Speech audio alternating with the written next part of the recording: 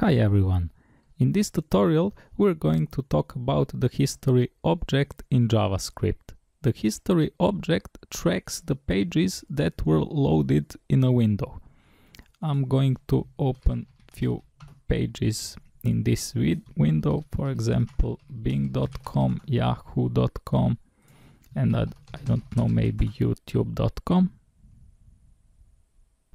Now I'm gonna show you how you can work with the history object and its methods and properties.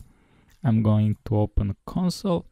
If you want to see how many pages you have in history on this web page, you need to use length property, and as a result we will get number 3 because we have in our history on this page 3 websites: bing.com, yahoo.com and youtube.com. Suppose that I want to go back to the website yahoo.com. In this case, I can do that also by using history object and by calling back method.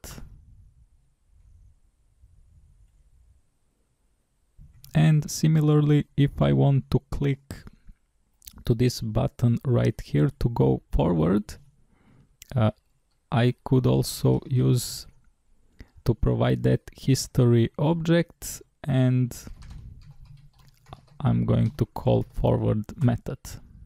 And now I'm going to forward to youtube.com.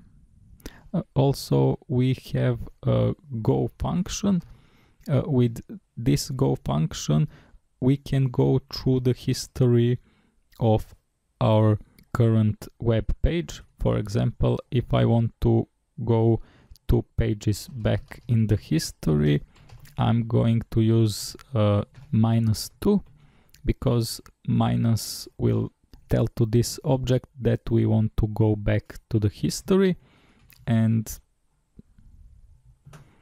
let's open this page. So 2 pages back from the history is website bing.com, and similarly if we want to go 1 or 2 pages forward, we're going to use the exact same method go, but with positive argument. With positive arguments we're going forward through the history, and with negative numbers we're going back to this page history. Okay, I'm going to go back to the YouTube, 2 pages forward from the website bing.com. That's all for now in this tutorial. Thanks for watching. Don't forget to subscribe to my channel. See you in the next tutorial. Happy coding!